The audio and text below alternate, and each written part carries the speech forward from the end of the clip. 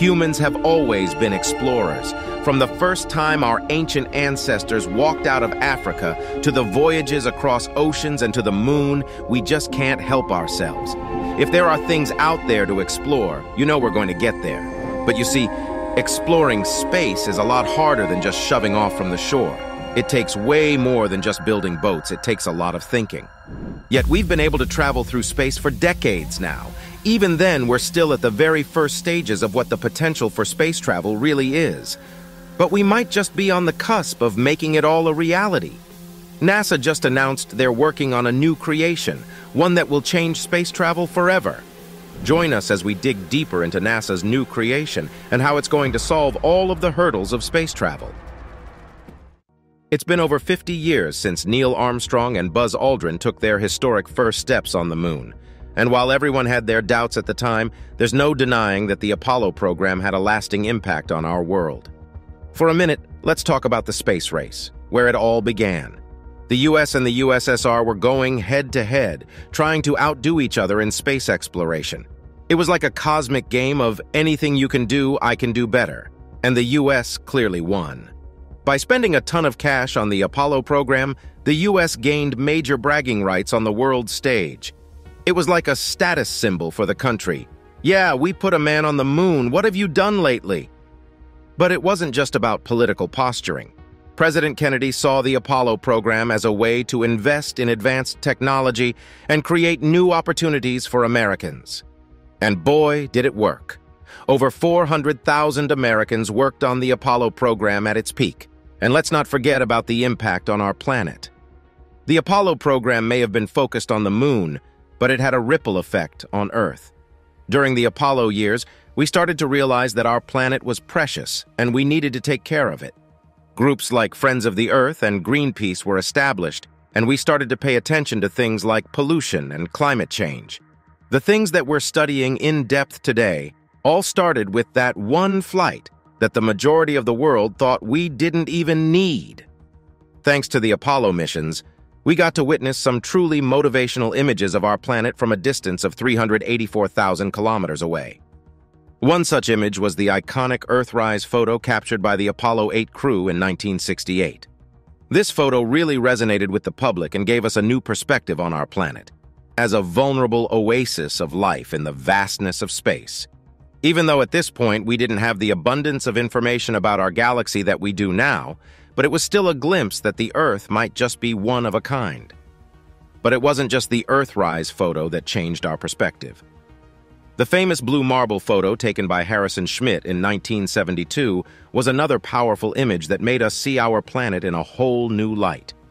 As William Anders, the Apollo lunar module pilot, famously said, "We came all this way to explore the moon, and the most important thing is that we discovered the Earth."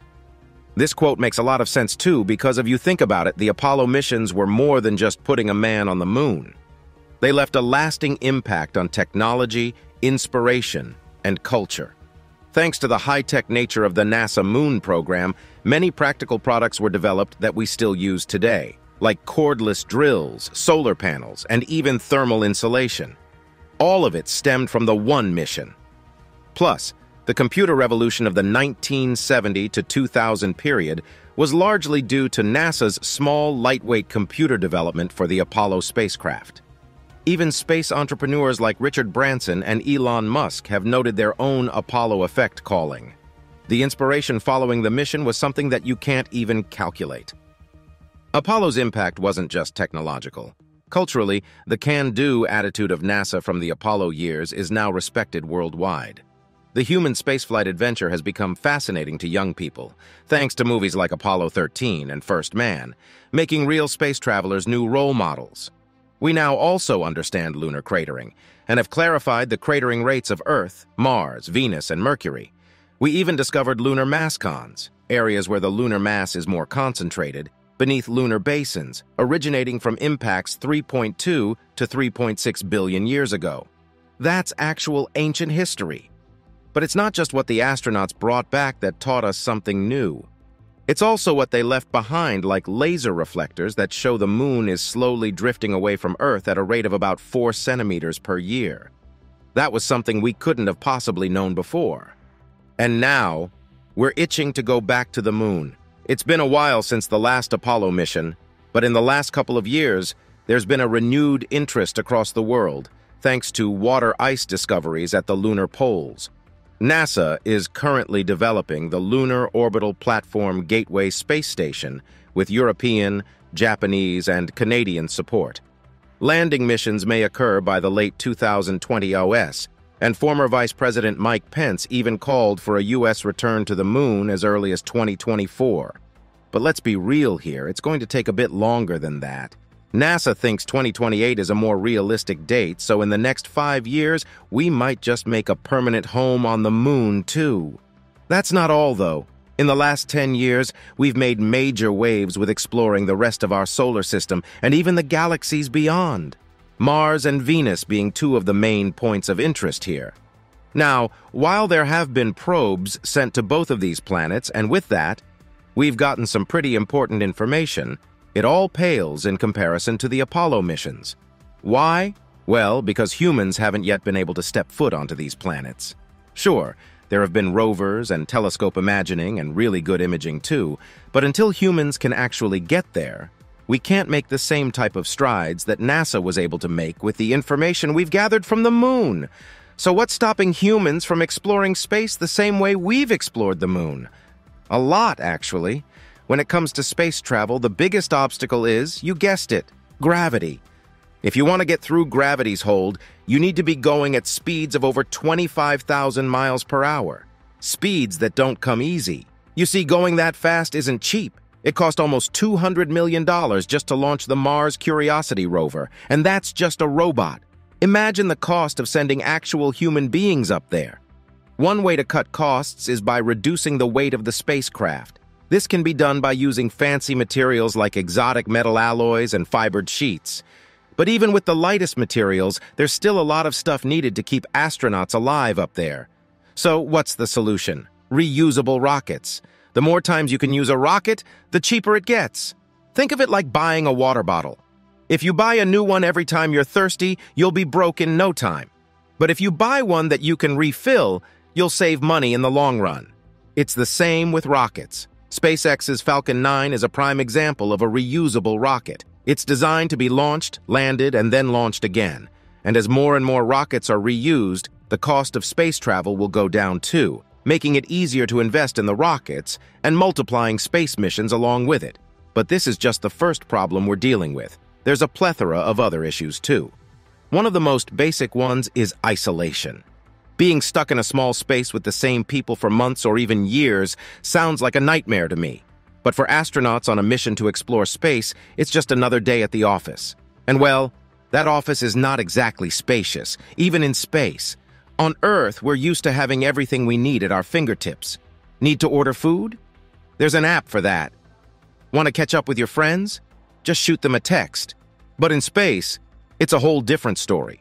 The lack of connection with the outside world can lead to some serious behavioral issues, but that's not all. Sleep loss, work overload, and circadian desynchronization can compound the issue and lead to even more problems. That's why NASA is developing methods for monitoring behavioral health and working on adapting tools and technologies to help astronauts cope. Research is being conducted on everything from workload and performance to light therapy for circadian alignment.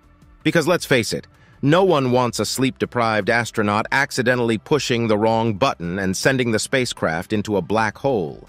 There are just too many variables here, all of which just get worse and worse as time goes on. Add to that the fact that you're just stuck in a spacecraft the entire time and things start to feel a lot worse. Let's paint a picture here. Going to space is a bit like camping, but instead of being surrounded by trees and critters, you're surrounded by the cold, unforgiving vacuum of space. So if you're going to survive in this hostile environment, you're going to need a cozy and comfy spacecraft to call home. NASA knows that if astronauts are going to spend months or even years floating in the void of space, they're going to need a few things to make their living quarters bearable. They need to make sure everything is just right. Temperature, pressure, lighting, noise, and space all need to be just so. But living in a spacecraft is more than just finding the perfect living conditions. There's also the issue of keeping everything clean and healthy. When you're in a closed environment, everything you do affects everyone else on board, including the germs you bring with you. That's why NASA is constantly monitoring the air quality, water supply, and even the microorganisms living on astronauts' bodies. And if you think that's gross, just wait until you hear about the recycling. In space, nothing goes to waste. That's right, even your pee and poop are valuable resources. Everything from oxygen to water to carbon dioxide gets recycled, so the astronauts have everything they need to survive. It's like living in a closed-loop ecosystem where everything is connected and nothing is wasted. All of that can be hard to manage, but considering the astronauts can't just make it back to Earth every time there's an issue, right? That's not just because they're in space. One of the biggest challenges is how slow our spacecraft are. It's not just a matter of patience. Rockets are massive and require a ton of force to move them. Chemical propellants can only give us an initial push, and then it's all coasting from there, for years. For example, Mars is roughly 140 million miles from Earth. That's like driving around the entire planet 5,600 times. And instead of a quick jaunt to the moon, we're talking about a 3-year journey. That's longer than most college degrees. On top of the distance, there's the issue of self-sufficiency. Astronauts on the International Space Station can rely on frequent resupply missions and a quick return to Earth in case of emergencies. But when you're headed to Mars, there's no turning back once you burn your engines. You're on your own for the entire trip, with no resupply or rescue mission to fall back on. And let's not forget about communication delays. When you're that far away from Earth, it can take anywhere from 20 minutes to up to an entire day for a message to travel one way. That means astronauts have to be prepared to face any situation without the support of their team back on Earth. All of these issues build on top of one another and make it extremely difficult for humans to make it close enough to the planets to gather quality information that would take things here on Earth to the next level. But NASA is here to potentially fix everything. They're developing a brand new engine called the helical engine that's supposed to defy the laws of physics entirely. The engine uses a groundbreaking technology known as a helicon plasma thruster, which allows it to accelerate ions to very high speeds, producing a powerful thrust that can be used to propel spacecraft through space. It operates by generating a magnetic field that ionizes gas, producing a plasma. The plasma is then accelerated through a magnetic nozzle, creating thrust. What makes this engine so remarkable is that it is incredibly efficient, using only a fraction of the fuel that traditional chemical engines use. This means that spacecraft using this engine can travel further and faster than ever before, all while using significantly less fuel, solving one of the main problems with space travel right there. The reduced fuel consumption also means that spacecraft can carry more payload, which is crucial for space exploration and research. The potential applications of this engine are vast, ranging from scientific exploration to commercial space travel. With its increased efficiency and reduced costs, it could open up new frontiers in space exploration and make space travel more accessible to a wider range of people. For scientific exploration, the engine could be used to send spacecraft to the outer reaches of our solar system, allowing us to study distant planets and asteroids in greater detail. It could also be used for missions to study the Sun, which could help us better understand solar activity and its impact on our planet. In addition to scientific exploration, the engine could also be used for commercial space travel. With its ability to travel further and faster than traditional engines, it could drastically reduce the time and cost of space travel. This could make space tourism a more viable and affordable option for many people, allowing them to experience the wonders of space firsthand. Not only that, but the engine could also have important military applications. With its increased efficiency and reduced fuel consumption, it could be used to power unmanned drones and satellites, allowing for more effective and longer-lasting surveillance and reconnaissance missions. The development of this engine represents a major breakthrough in space technology. Its increased efficiency and reduced fuel consumption have the potential to change the way we explore and travel through space forever. If you had the opportunity to hop on a rocket with this engine on the way to Mars, would you? Let us know in the comments below. If you like this video, please give it a thumbs up, and we'll see you in the next one.